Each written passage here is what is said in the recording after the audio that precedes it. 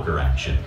Charlie Rich, a gambler from Cheyenne, Carl Mann, owner of Saloon Number 10, and Captain Massey, a riverboat captain from Missouri, were engaged in a game of draw poker and were quick to invite Bill to join them.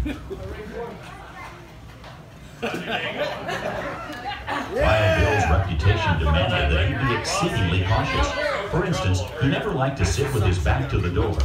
The vacant seat was so located, and a lively debate between Charlie Rich and Bill resulted in an attempt on Bill's part to get Charlie's chair.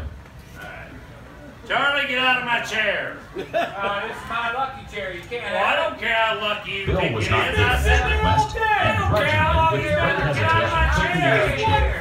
But after a few minutes, he stood up and again asked Charlie for his Get chair. me in there.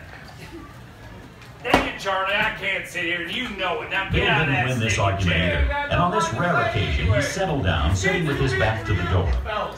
Wariness, though, kept Bill alert, for all knew him to be a left-handed drinker, leaving his right hand ready to handle his pistol. As unpredictable as card games are, Bill found himself quickly losing to Massey, who had lost to Bill the night before. Yeah, good luck. Bill asked Harry for $15 worth of pocket checks.